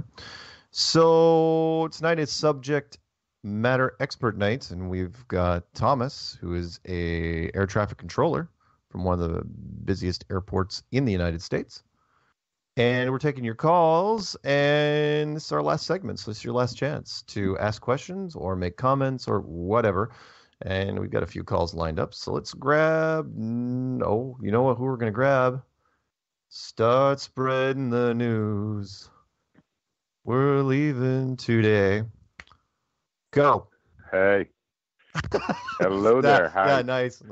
I throw it to you. And yeah, I was gonna try and do the William Shatner speaking song. No, William Shatner but I was like, I started to laugh. No, it's okay. So what's going on in New York? It's not gonna work. That's right. How you doing tonight? Hello, Thomas. How are you? Hey man, how you doing, man? Pretty good. Oh man, bunch of things. You guys had some great callers already. Yeah. You know, the stars. I agree. I think that, well, because light is a frequency, and it would make sense that it could make noise, a sound, and people, that whole concept of them singing, I was like, wow, that's amazing, because I've always thought that. I also think the constellations may be a language or something that if we really knew what they were, we could understand and read it. That's what I think. That it might be some sort of language. A very maybe star stuff. Maybe even just like a symphony.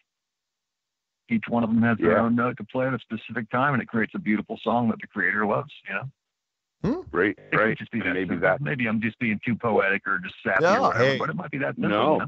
You know? There's nothing wrong But with that being might poetic. be what makes the firmament. You know, I mean, I'm not religious at all, and I listen, and I listen to what people say that's in the Bible and things, and it makes sense. Maybe that because he said right by speaking the word, he did whatever. So maybe that is why there is the dome, because they're in that pattern, and they're telling us. I don't know. It's mind blowing. It was really cool. Really cool. Nice. It's cool, man. So what else? Also, I was gonna say also, can't go to your spouse, girlfriend, or anything right off the bat. Hey, the Earth is flat. You're gonna get kicked in the dick. Don't do it. You have to go at them sideways. Dude, I had to ease Talk my about- wife into it. I had to ease her in. Yes. But I will tell you Absolutely. this: she knows me, man. My wife knows me. We've been together 17 years, and she found some way to get her mind around the lunatic who thinks the Earth is flat. She found a way. So she's a good girl. But I will tell you, it took some work. Hey, one thing. I wonder how many people have considered. I wonder in an infinite universe, right? We're talking about infinite theory, like Stephen Hawking likes to throw his bullshit out there, right? If we're talking about infinite ideas, an infinite universe, which is the universe or not, whatever. People ask me all the time, what's below the Earth? How far down does it go? I don't know. Maybe it's just all dirt. I don't know, dude. Maybe it goes down forever. If you can imagine infinite space, why can't you imagine infinite dirt? Why can't you imagine infinite water above? All that stuff. I wonder, there's these two opposing kind of ideas in the flat Earth community, and I don't think they necessarily have to be opposing. Are we in an enclosed dome or are we on an infinite plane? I wonder, could it just be like a couple layers of a sandwich? Maybe we have a ceiling, and that ceiling goes out for maybe forever, or maybe for significantly farther than just a little bit past our ice wall at the Antarctic. Maybe it goes out for 1 billion miles or so. Who knows? I don't know. Right. I wonder. Why couldn't that be infinite? I mean, do we have to be in a dome that's just kind of limited to just beyond the edge of the ice wall out there in Antarctica, or because the Project Dominic and Fishbowl and stuff like that, it looked like very much like we were blasting rockets up and blowing bombs up on into the firmament and exploding in there. I wonder, does it necessarily have to be a wall at the edge, or could the dome go out, extend for hundreds of thousands or millions of billions, whatever, how many miles? Maybe it's just a layer, maybe a couple layers. So there's the idea of other continents out beyond. Eventually, though, a lot of ancient Egypt, old maps. And actually, as a guy that was describing air pressure earlier, you'll understand this more than most, and that is, here's the thing: if you don't eventually have a dome, fine. If it's a shallow dome, it's one thing. If it's a really, really big dome, that's also another thing. But to have no dome, you're eventually going to run into the same problem that the globe does. If you're going down the mainstream science road, which is, okay, where is the bleeding edge between atmosphere and the unimaginable power of the vacuum of space? It kind of it's like now. And I know that people say, well, it doesn't have to be a vacuum of space. I'm going, okay, but the reason why the dome concept resonates more than the infinite plane, and again, if you believe in the infinite plane, hey, great, super, super great. But the reason why it resonates is because people, the whole the whole concept of infinity, it bugs us even as children. You try to think of infinity, and that usually puts you to sleep. People like the whole, look at what we do. Art imitates life and life imitates life. Look what we do now. We make boundaries for everything. Apartments, buildings, city blocks, counties, states. Our lives, Mark. Our lives have a beginning and an end. Yes. Everything has a beginning and an end, right? We need boundaries. We have to have them. We can't conceive things that are boundless. We can't conceive infinity. It's difficult for us. So I agree that the dome idea, I'm with it. But I feel like maybe it's really huge. Oh, it could be really huge. In fact, it was enormous. Maybe there are other Earth ponds underneath that same dome. I don't know. Yeah. There was a guy that made a model where it was like a giant salad bowl over the top of a quarter. Whereas, the dome could be very, very big, and there could be a bunch of quarters inside it. No doubt. Yeah, Yeah. absolutely. Does that kind of help you, Mark? Yeah, and it definitely doesn't seem like we're in here alone. You know, with those things we see up there at night, the lights. Yeah, you might be right. Yeah. There might be other little areas. Yeah. Sure. Yeah, crazy. Oh man. Yeah, the UFO thing, that's another entire topic where they could actually absolutely be other bits of intelligence from other Earth ponds, you know? They could be 100,000 years ahead of us on another Earth pond, just a couple 100,000 miles away, or 50,000 miles, whatever, you know? Yep. Yeah, I mean, it's hard to dismiss that and just throw away all that data, all that information when you have so many people talking about abductions and witnessing things. And so, I'm definitely with you.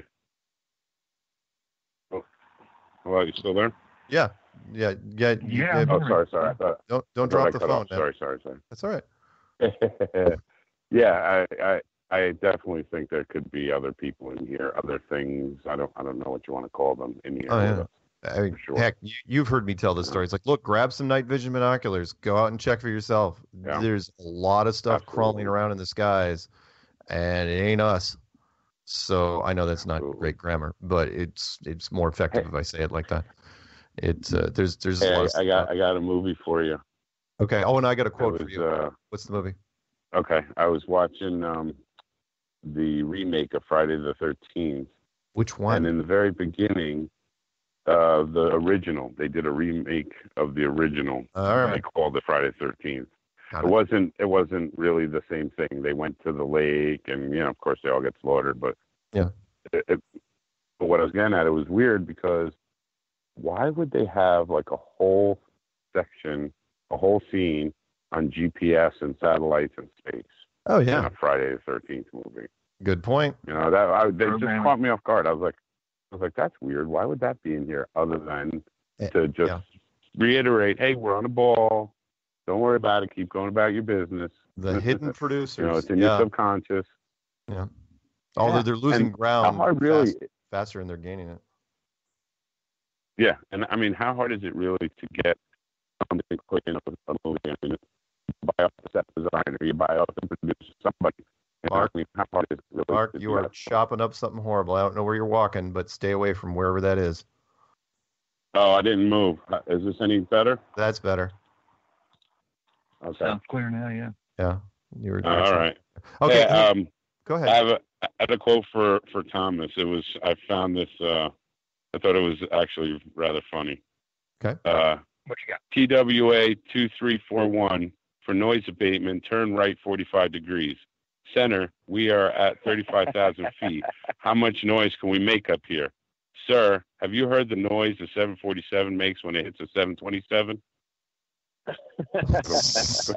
thought that was funny. I was like, I got to read air that one. traffic controller joke. I have never heard one. That's brilliant. That's fantastic. No, man, in our community, we've got a bunch of jokes, and we always struggle with, how would people actually appreciate this comedy if they weren't actually involved with aviation? So it's good to hear a good air traffic control joke. That's the final.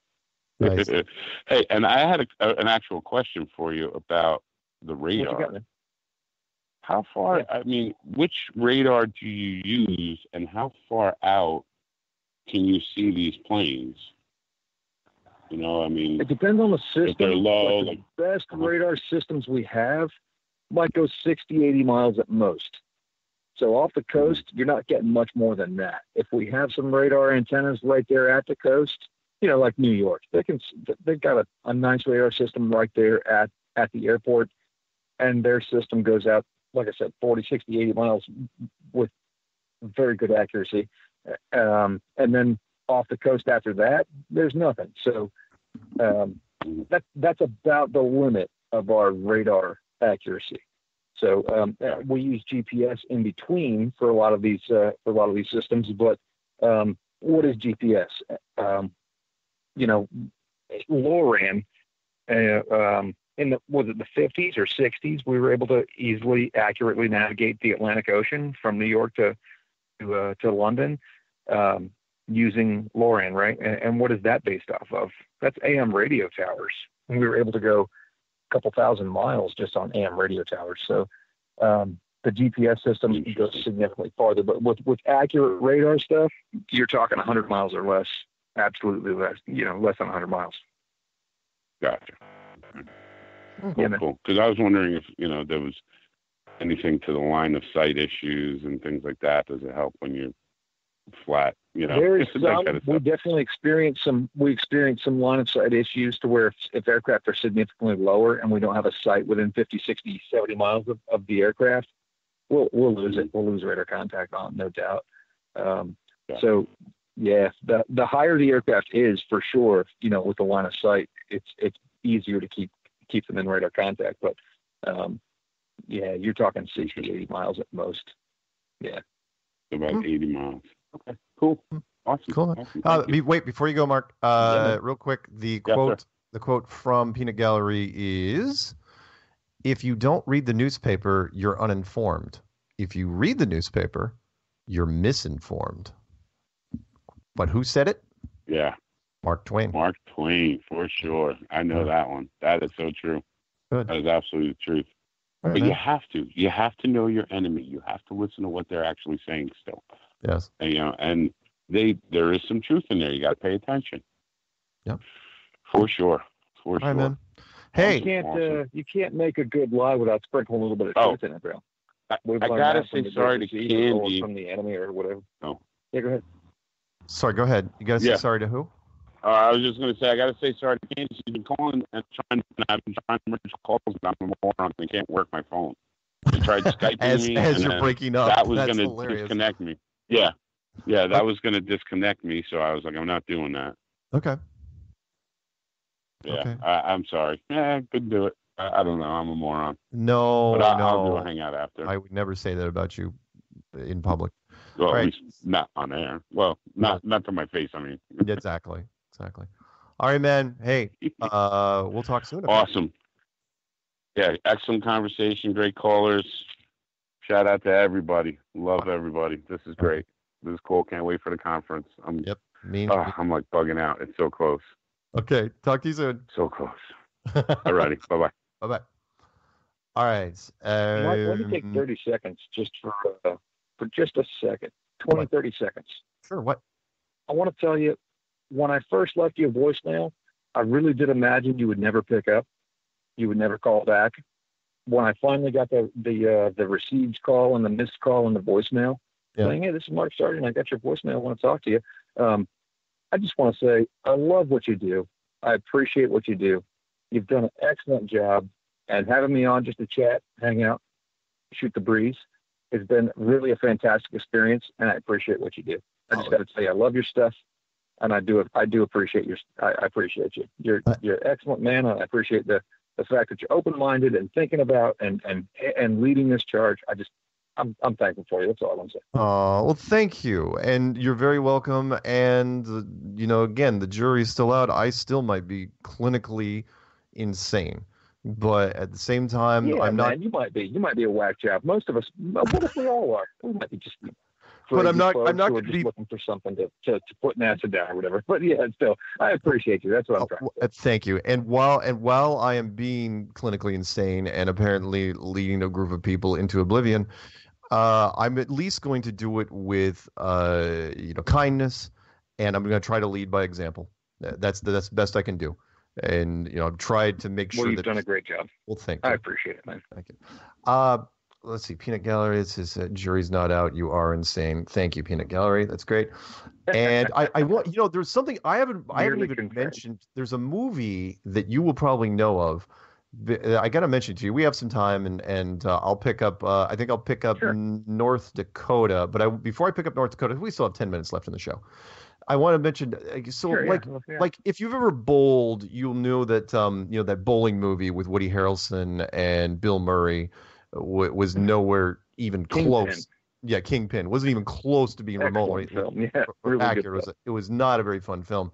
But even from the scoring standpoint, they try to, because honestly, bowlers, they just bowl strike after strike after strike after strike. I mean, they never leave really any pins, and yet these guys were over 200. Right. At the end of that game, going, that's impossible.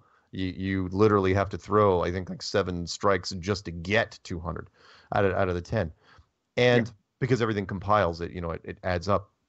But a movie that struck me, and it's actually from, I got to mention this to you. This is an obscure movie. I've not brought it into, yes, I'm going to do the Cusack film. Thank you, Peanut Gallery. He's already looking into this, which is, but I did it before you did it, so that counts. The greatest year in movies was 1999, and there was an obscure little movie there, which was called Pushing Tin, with John Cusack and Billy Bob Thornton is probably the only one of its kind, about the lives of the interesting and drama-filled lives of air traffic controllers. Did you see this movie? To me, man. Yeah. Yeah, I've seen it. Absolutely. And? That movie to me, it had some things that were really well done and some things that were absolute bullshit. The things that were really well done, the things that were well done, man, you know how creepy Billy Bob Thornton was? Who's just an absolute weirdo. Who's like, he's a whack job, man. I mean, what kind of person is that in real life, right? He's just a weird person. And the same with John Cusack, but just on a different level, right? They just shuffled up the cards, and you had a different hand. They were both super weirdos, man. They were weird. And the thing about air traffic control, it's kind of like that. You do have some very eccentric people in the career field that are still fantastic at the job. The skill set doesn't require social skiles necessarily. So you could be maybe a little bit on the spectrum. I don't know. Maybe I'm going too far there, but the autism spectrum, there's some people that are quite strange that do a damn good job at air traffic control. They may have absolute horrible spelling and no ability to do math beyond very simple levels. Mm-hmm. But air traffic control it's a series of A or B, A or B, A or B, A or B, A or B or C. It's simple, this one or that one kind of things. It's kind of educated common sense. I think about it like when I say educated common sense, I mean, when you're sitting on the interstate, everybody's pulled off the side of the road once or twice here and there, and they've had a tractor trailer. You're in the breakdown lane, tractor trailer truck drives by you 70 miles an hour. He weighs 80,000 pounds. He's 60 feet long. He's doing 70 miles an hour. Yeah. And when he passes you, because you've stopped for whatever reason, you dropped a cigarette ash in your lap and you're trying to flip it out, or you got a child in the back of this to take a pee or something. Who knows what? Right. You stop on the side of the road.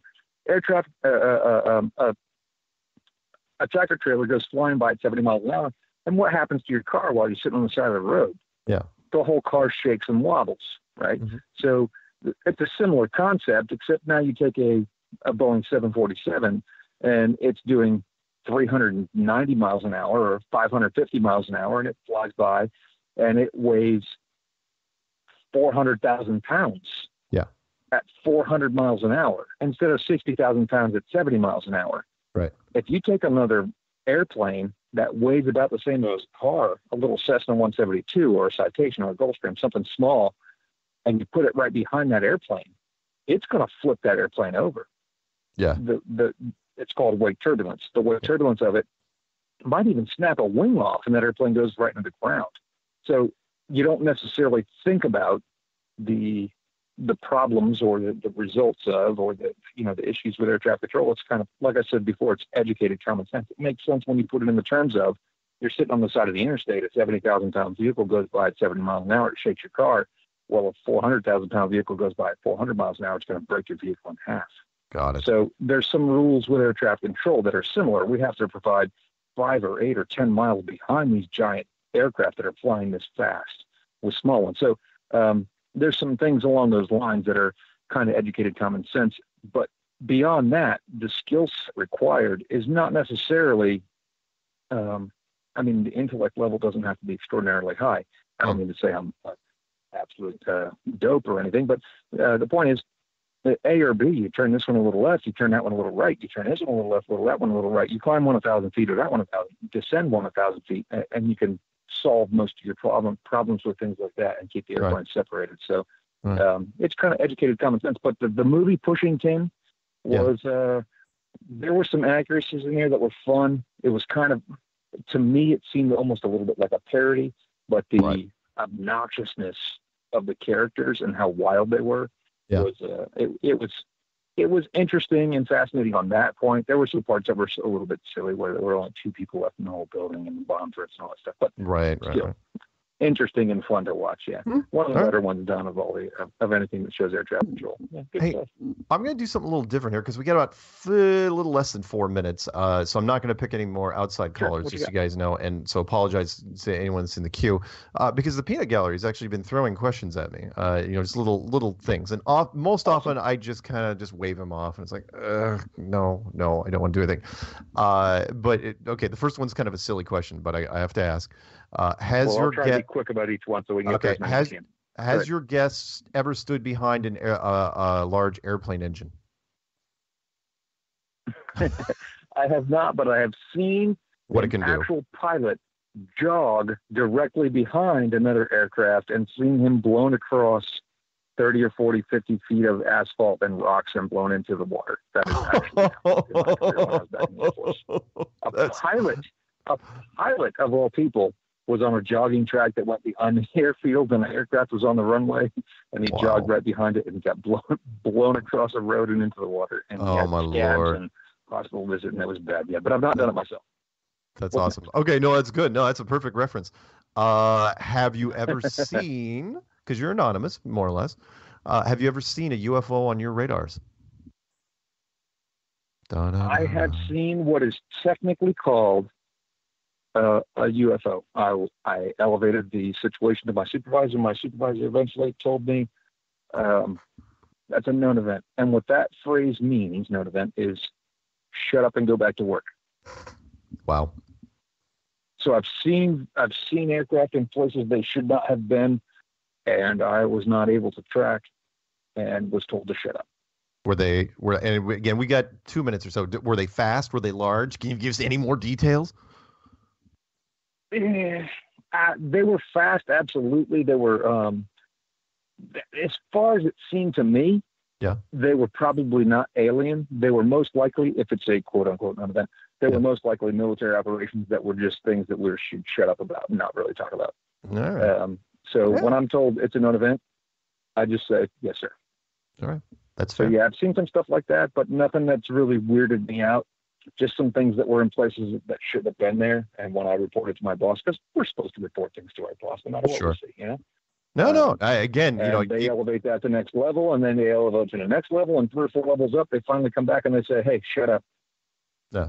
The Peanut Gallery may be thinking of the Close Encounters, the opening sequences of Close Encounters of the Third Kind, where the air traffic controllers are trying to that's good. Get those planes to dodge the UFOs, and it's like and nobody's going to report it. Like everybody, no, the controllers don't report it, the pilots don't report it. It's like, okay, we're just not going to say anything about it. Okay, last minute. To answer the question a little more thoroughly, I've not seen anything that seemed alien. Next question, you said we got a couple seconds left. What you got? Oh no, actually, we're going to wind down the show. So I want to thank our guest, Air Traffic Controller Thomas, from one of the busiest airports in the country, for coming on. And remember, guys, there's more tickets. 24 more tickets just got released for the conference coming up in Raleigh. And thank you to all the callers for calling in. And next week should be business as usual, I'm hoping. And tomorrow I've got a full day. I've got a whole bunch more interviews to do for you, and I should put them up within the week or so. I'm trying to crank them out as fast as I can. So let's see if the Peanut Gallery has anything else. He'll probably going to remind me. I bet you he's going to. I know what he's going to type. He's going to say, don't forget to say it at the very end. Yeah. Okay. Come back next week. I'll be here. Same flat time, same flat channel. Thomas, stay on the line with me as the music plays out, okay? No problem. I'll hang out. Thanks for having me. Yep. Evie, what is this? What is this?